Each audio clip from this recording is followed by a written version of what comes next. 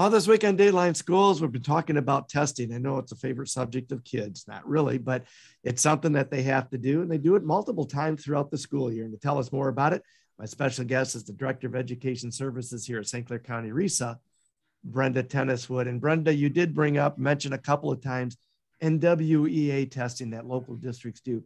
How much is that different than what the M-STEP is, and how important is that in the assessment of our kids throughout the school year?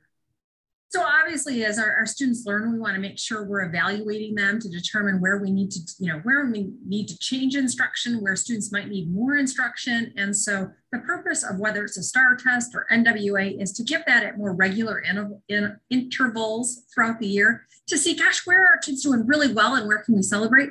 And where might there be gaps, either in an individual student's learning or in our curriculum that we might need to address. So that's really the purpose of the NWA or STAR. M-STEP is like the end of the year. It's more a summative assessment that really looks more broadly at curriculum and instruction and student performance.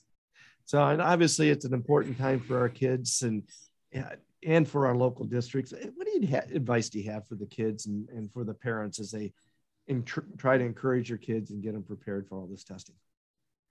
Yes, I would agree with everything that you just said. And I think COVID has only added another layer of challenge on top of that. So from the parent perspective, just support your child.